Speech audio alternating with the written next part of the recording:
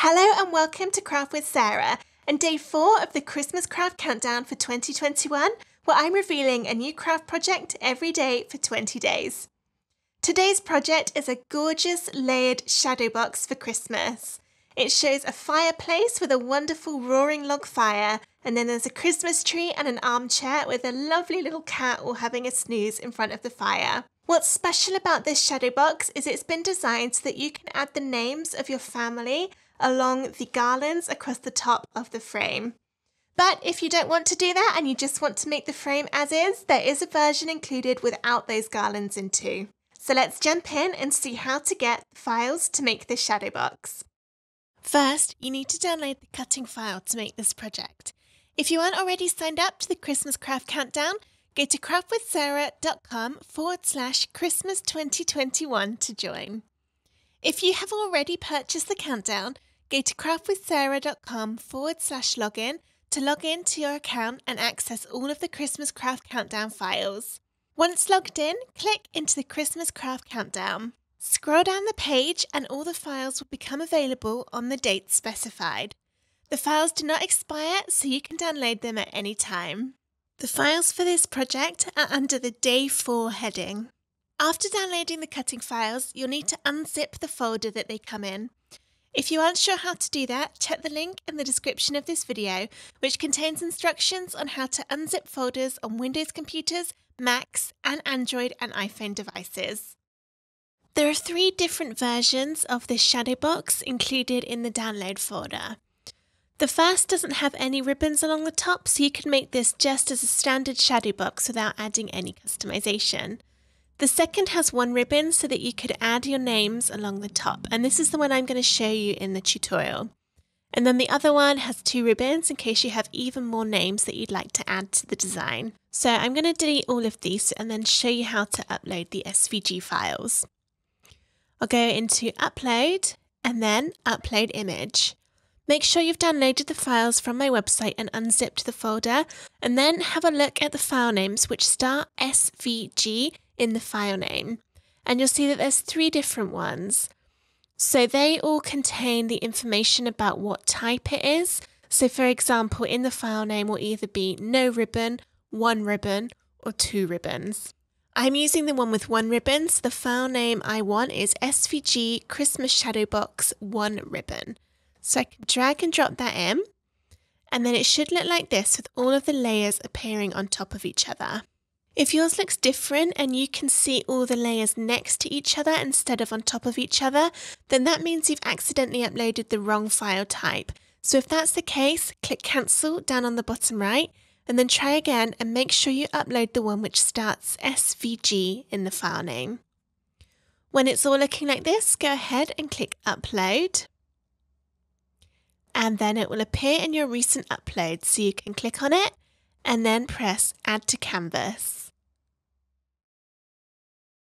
I'm going to make it a bit bigger so it's easier to see to work with, or you could zoom in using the buttons on the bottom left. I'm going to do all my customizations first, and then I'll resize it to fit my shadow box at the end when I've added in my names. So what I'm going to do on here is add in the names of me and my husband along the top. So it'll say Sarah and James. But you could do whatever you want. You could add Merry Christmas, Season's Greetings, you could put your family name, your surname, or it could be the names of someone that you're going to give this to. So there are loads and loads of different possibilities. First, we need to hide all of the layers that are sitting on top of the ribbon. So let's have a look over here on the right hand side. And then all of these layers, you can see they have a little eye icon on the right of them. If I click the eye, it will hide that layer from view. It still exists on the project, but we won't be able to see it, which means it'll be easier for us to work on that red layer with the ribbon on it. So I'm just going down all of these, and then here is my red layer, I think. No, I've still got to go. That's a dark red. Let's keep going. Keep going. Okay, the fireplace is gone. That one's gone. And then here it is. Ooh, I missed a little holly berry. Okay, so this one is actually the 3rd one up from the very bottom, and it's this red colour here. So now I've got this. I'm also going to hide the bottom 2. And now what I need to do is ungroup everything, because otherwise I won't be able to add the letters onto this whilst it's still in a group. To ungroup something, click the group name, so that'll be the file name that you've loaded in right at the top of the layers panel, and then press ungroup. Next, we can start adding the word. So let's go into text, and I'm going to do this one letter at a time. So I'll start with the S. You want to choose a font that's quite nice and bold so that you'll be able to see the letters when they're all joined on. Cricut Sans, the default one it comes up with, actually is quite a good choice. But let's have a little look. I'm going to filter by Cricut fonts and just have a look and see if there's any ones in there that are even thicker that I think would look nice. Possibly that one. No, I don't like that so much because the top of the letter is really narrow, which means it will look funny when we try and add it onto the ribbon. This one is called BFC Santa's Candy. That's quite a suitable name. Oh, but I don't like it. That's a funny shaped S. Choosing fonts is always time consuming. This one is called Belwy Standard Medium. Oh, I quite like that. Okay, I think I'm going to go with that. All right, so let's zoom in a bit and then move this over. Make it a bit smaller. And then I'm just positioning it so that it's touching that red on there. Now I need to do the next letter, so let's right click and duplicate. I'll type out my A and then use the rotate buttons to move it so that it's just sitting. And I'm sorry if you can hear a weird buzzing noise. There's someone outside cutting some bushes, so it's the machinery from that. It always seems to happen when I'm trying to record a video. If I'm not recording a video one day, it'll be silent. And then as soon as I try and record, everyone decides to get all the noisy things out. So I'm just going through all of this one letter at a time. And the reason I'm doing it one letter at a time is so that you can rotate them to match the direction of the ribbon, so it will sit nice. And I'm actually going to make this a bit smaller because otherwise I'm going to run out of space. So I have my H selected. I can press Shift on the keyboard, choose all of the other letters and then resize them together. And you really do want to make sure if you're resizing, you do it all as one, because otherwise they'll all end up different sizes and it'll look a little bit weird. I'm also going to move this in a bit and just play around with the rotation again now that I've moved it. There we go. So I've left a little space over here on the left, and that is because I'm going to add a star in there. You could also add a heart, so it's up to you. Actually, I think a heart would be nicer because this is kind of a family frame. So I'm going to go into shapes and choose a heart, and then add that on. You might not be able to tell it's a heart actually because you'll cut the top off. So I think I will actually go for a star. The reason that I'm going to add in some stars is that these are a nice solid shape that we can then fit some foam pads behind when we stick this layer into the shadow box. And adding in some foam pads along the ribbon will make it stand out better, be more stable, and overall just look better in the frame. So I would highly recommend adding some shapes in, and I'm going to do stars. There's a nice solid gap in the middle that I'll be able to fit my foam pads in. I think I just moved my base layer, so I'm just going to undo that. Yeah, I did. Okay, so now I can add James on the other side, which is the name of my husband. So I'm just doing exactly the same thing. That J looks smaller than the other letters, but I think it's just a trick of the eye. You can also press Ctrl and C on your keyboard to copy and then Ctrl and V to paste rather than having to right click and press duplicate all the time. So that's what I'm doing here, just to speed it up a little bit. Oops, moved it. If you do move it, you can either click undo up here on the left or press Ctrl and Z on your keyboard, and that will also undo the change you've just done. Okay, I can copy that S just to make it a bit quicker.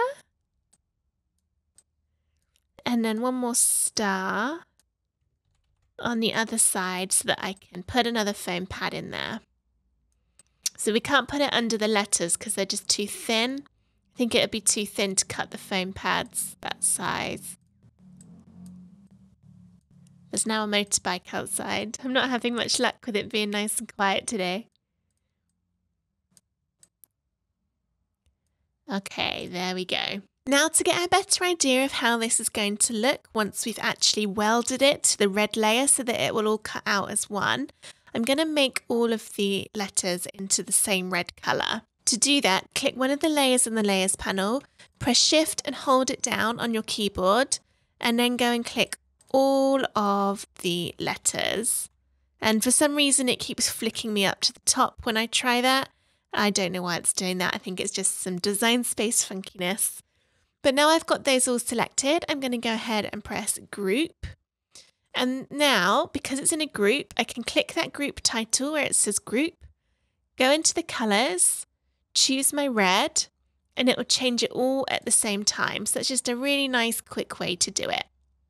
Finally, I'm going to click on the group and go Arrange, Center Back. And this is now going to give us a really good idea of how this will look once we've joined the words to the ribbon, because now you can't see the tops of the letters. So we can have a little play and decide if you want to move any of it.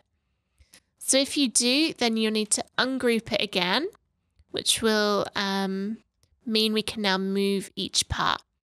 You might find that you can't actually click on the letters because it will try and get the layer which is at the front, which is now the main red layer. So what you can do instead is click the layers on Layers panel and then try and move it with your arrow keys, but that tends to move it quite a lot at once. So it's not always ideal. What you might have to do is just click that outline, go Arrange, Center Back, which will put the letters at the front again. So now you can move them around however you want to. So just shift a few of these. And then when you think you're happy again, regroup them, either by clicking with the Shift held down in the Layers panel or clicking them in the actual picture. But as you can see, that's not the easiest way to do it because I keep shifting them by mistake. So I'm going to do it in the Layers.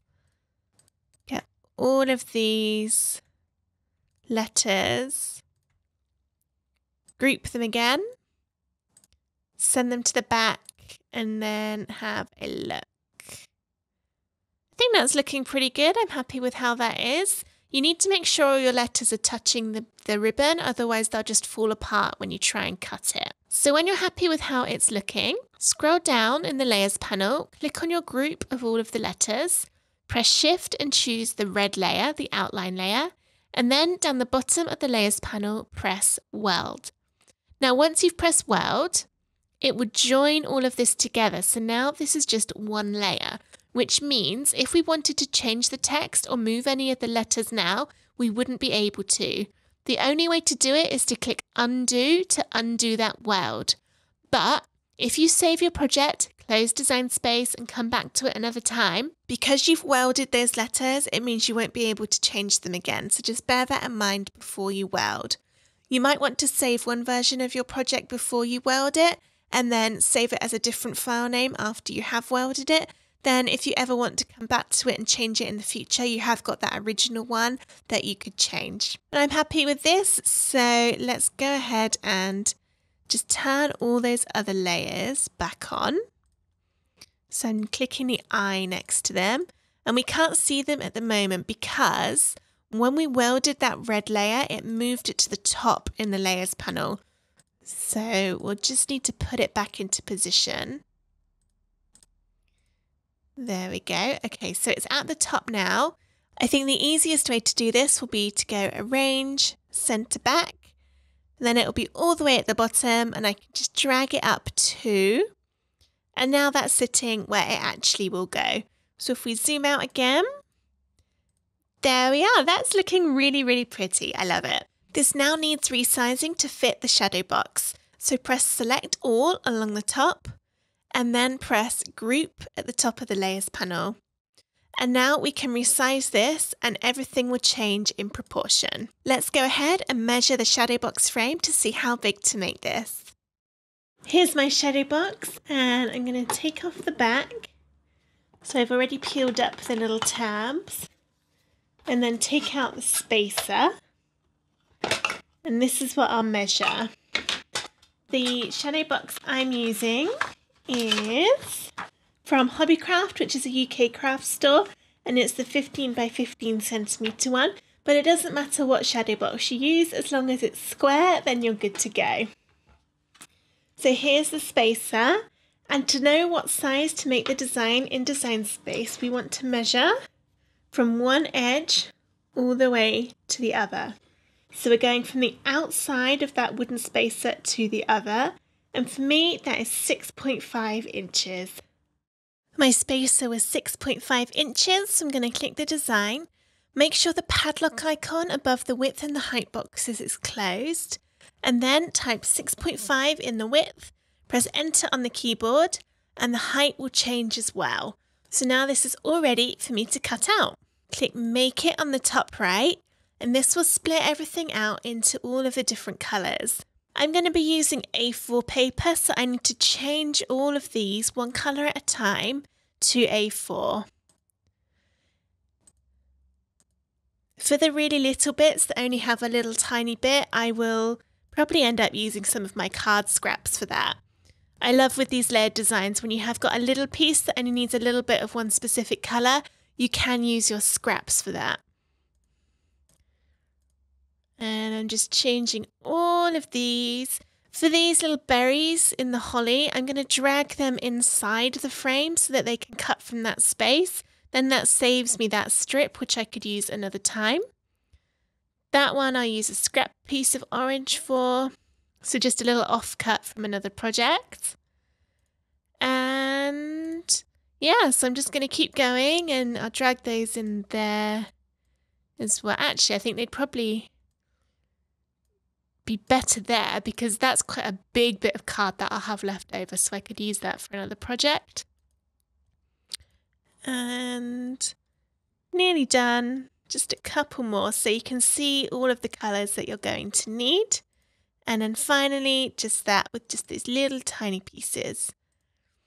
Okay, so when you've finished changing all the paper sizes, click continue. That'll connect to your Cricut machine. And then just follow the instructions on screen to cut everything out from your different colours of cardstock, and then I'll show you how to stick it all together and put it inside the frame. Here are all of my pieces cut out, and I've just laid them one on top of the other to check that I'm happy with all of the colours and everything.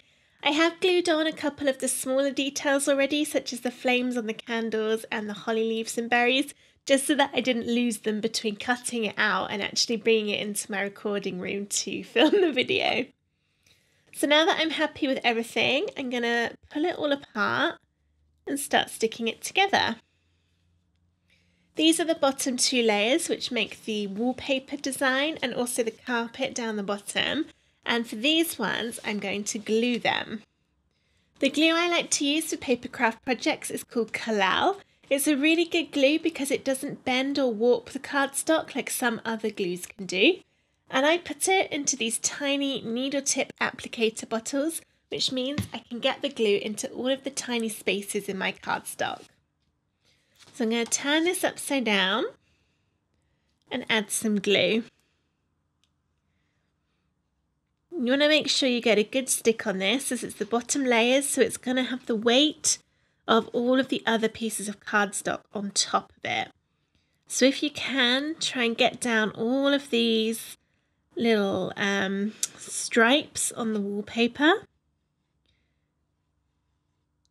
And then a nice bit along that bottom. And then simply glue it on top of the base piece.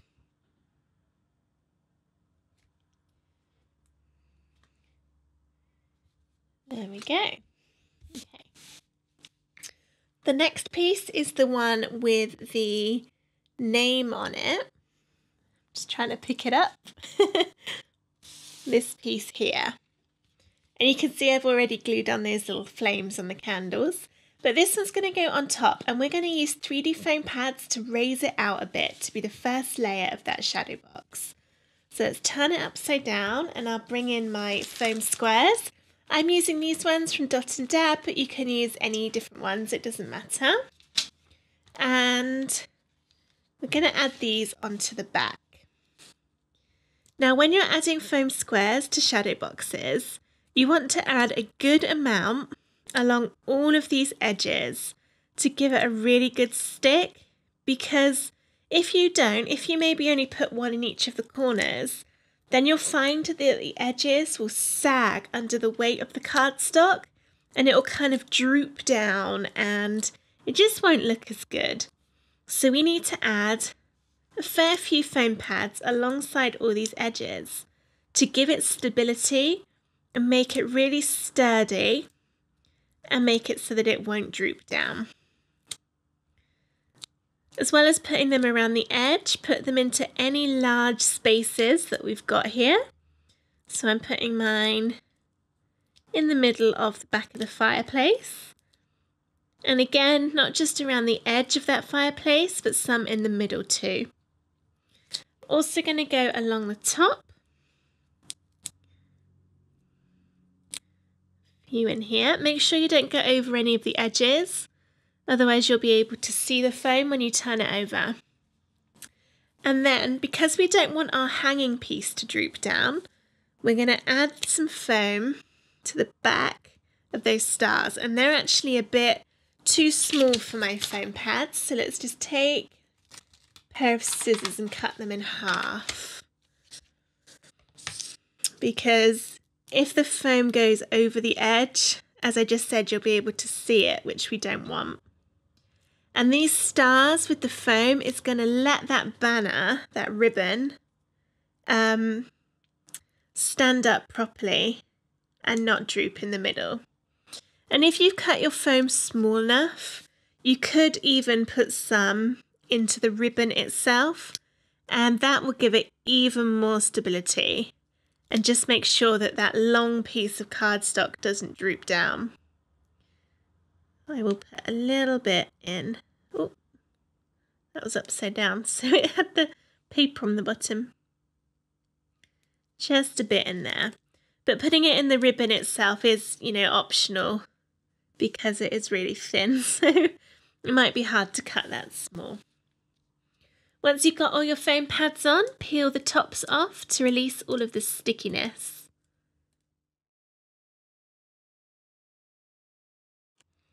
Now I can line this up and stick it down. So I'm going to line it up along one of the edges and then gently lie it on top. And that's going to let me check I've got this lined up, because you do want to be really precise with this shadow box layers, otherwise it's not going to fit into your frame at the end. So because we've just let it down, if it wasn't quite lined up, then you could pick it up again and reposition it. I'm happy with that, so I'm going to push down to stick all of those bits of foam. And I'm not sure if you can really see, but because we've got the foam under the ribbon, it's standing up really nicely all the way across, and it's not doing any drooping in the middle. At this point, if you haven't already, glue on the little flames on the candles, and then we can move on to the next layer, which is this red one here. And this one creates the fancy brickwork in the fireplace, and we're going to glue it this time. Turn it over. Make sure you put some glue into the little pieces of holly. And then we can stick this over the top. And again, be careful with your edges to make sure it's all lined up. Next, we have the white layer. Oh, and this is where things start to get a little bit more exciting because we have all of these extra pieces. I've realised I've just put them out of shot of the camera. That wasn't very helpful, was it? I'll move them down here instead. Here we go. Alrighty. So I've already glued on some of these bits. I've put on the green holly and the red berries and then the 2 pieces of the clock, and that's all glued on there. And then for the actual layer which goes on here, this will be one we'll use our foam pads for. So turn it around.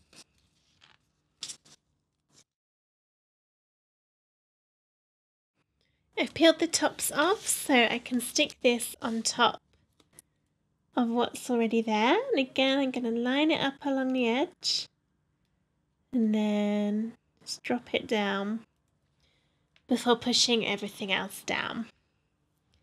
And now we can put on these other bits of detail.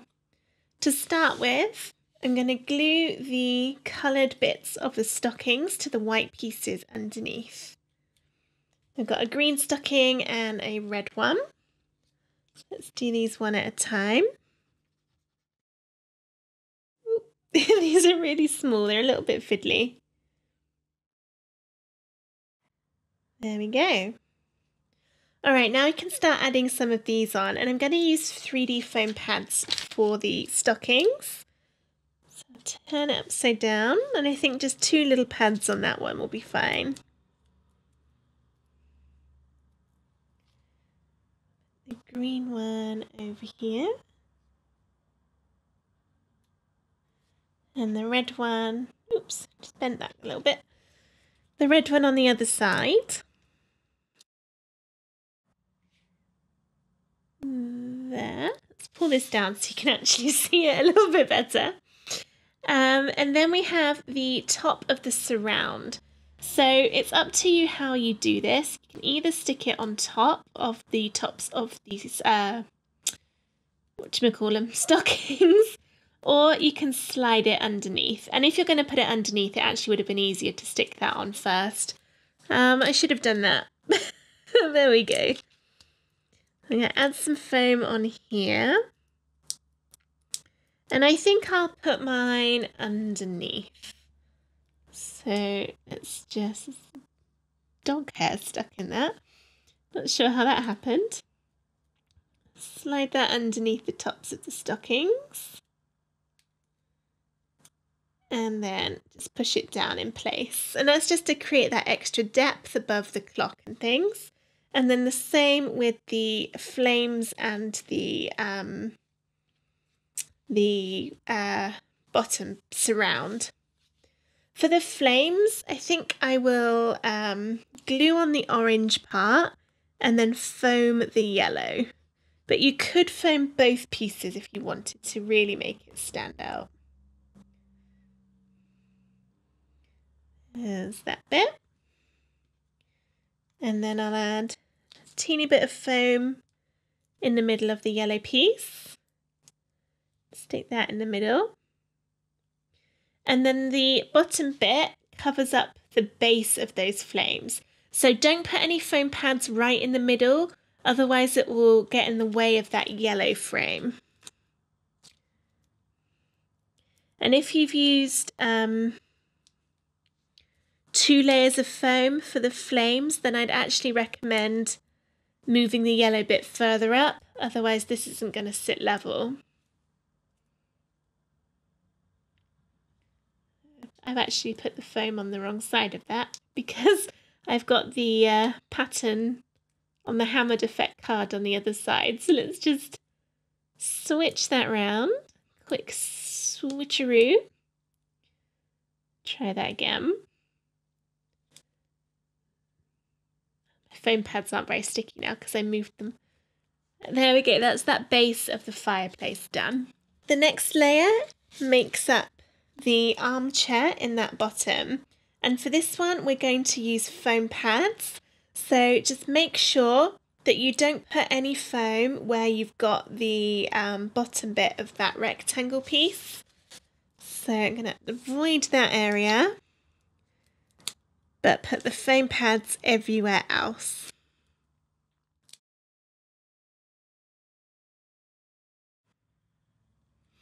Here are my foam pads, and I've peeled the backs off already, so I can stick this one on top. And this is going to add in all of that detail to the armchair, and you see I've gone over that rectangle and also over the edge of that red stocking. Now let's add some lights to the Christmas tree with our yellow layer, and this will be another foam one.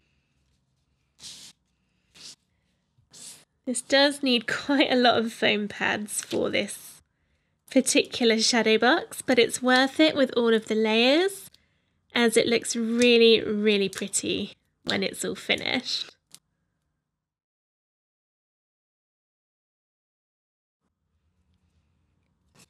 Pick this one up and line it up and stick down. Next I'm going to put the cat on, and that will be done with some 3D foam pads to make it stand out from the armchair. I'm slightly running out of foam pads. I'm going to have to run and get another pack. So you can line it up with where the ear and the head are. On there. There we go. We've got 2 layers left, which are our Christmas trees. For the next one, this one will be glued, and that's because the gaps in the tree are quite small. So if we were to foam this, then the shadows that will naturally appear kind of take away from all of the yellow, and it will just look grey through the gap instead with the shadows. And we want that nice bright yellow, so glue on the back of this one.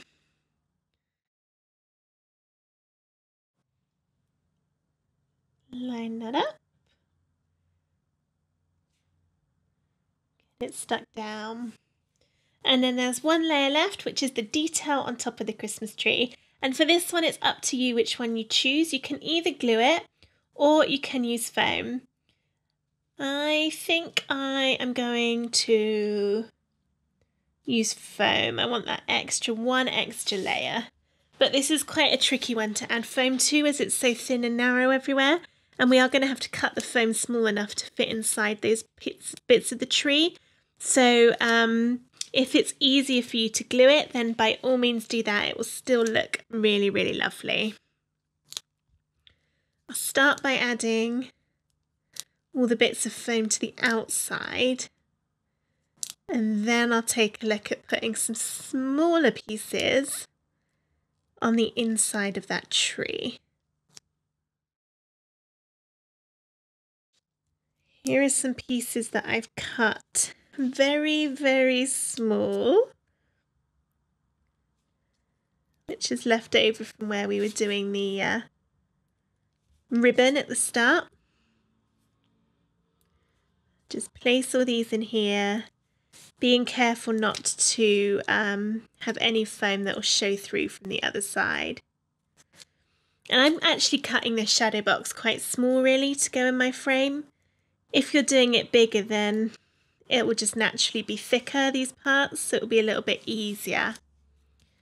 There we go. I think I want one more bit in that big section that I've missed. There we go. Okay, now, now I need to try and peel all these tops off of these tiny little pieces of foam. This may take just a little minute.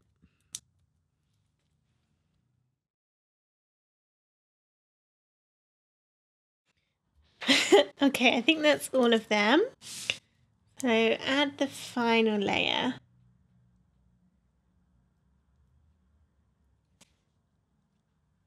Awesome. That looks really, really good with all of those layers in. You can see them all there. And it's time to go in the frame. Here's my frame, and I've taken the glass out of mine just because otherwise all you'll see is the reflection of my camera lights in there. But you would have your glass in here. And then there are a couple of different ways that you can frame it. So you could keep your spacer in there and then add your layers on the back. And depending on how many layers you've added and how thick your foam pads are, that might be okay, but you can see for mine that's actually going to be too thick, and I could push it down, but if you push it down and squidge it in, it squishes all the foam up so you lose the dimension. So that might work for you depending on the thickness of your frame and how many layers you've done, but for me that's not going to work, so I need to remove the spacer. The second way to do it is to then just put your design in as is, and then put the back on and close it all up. But that is probably going to leave a lot of space. You can see there's a lot of gap in there, and it means that the design will sit really far back in your frame, and it's just not very stable. It's a bit wibbly wobbly. What you can do instead to give it a little bit of extra depth is, take that out, add either some blue tack or some foam pads, which is what I'm going to do, foam pads, inside the frame to kind of add a little bit of extra space in there. And that will put the shadow box backwards a bit. So if you've got the glass in there, you'd be sticking this to the glass. And just going to make a little tower of foam.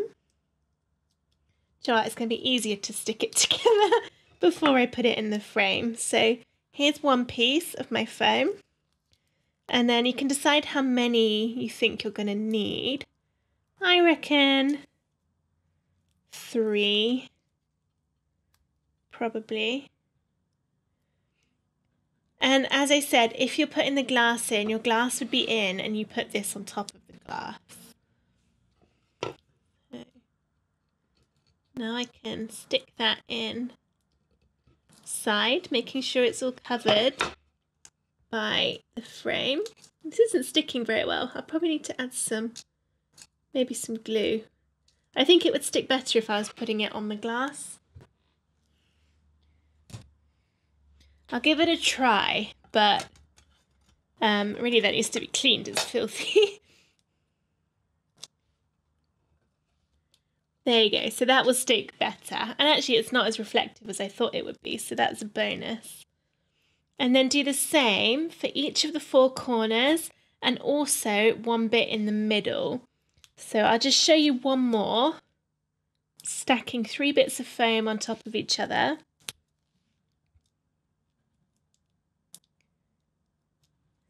And then I'll put this one just in the middle here, right up against the edge because we don't want to be able to see it.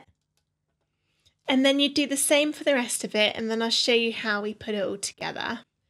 I've now got all my little piles of foam inside the frame.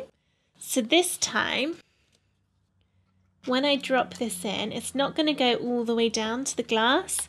It's going to sit on top of those pieces of foam, which is going to push it away from the back of the frame a little bit, or the front of the frame actually. So now when I put the back in, if I can get it past those little metal things that always annoy me. There we go. Now it's actually sitting where it's supposed to go. So when we close it, it's all going to be nice and firm and stable, and you still get all of those layers. I've actually messed up my foam pads a bit along the edge because I can see them in a couple of places. So I need to have a little play about to make sure I can't see them anymore. But there we go, that is our finished shadow box, looking absolutely gorgeous. I hope you enjoyed this video on how to make your very own layered shadow box for Christmas.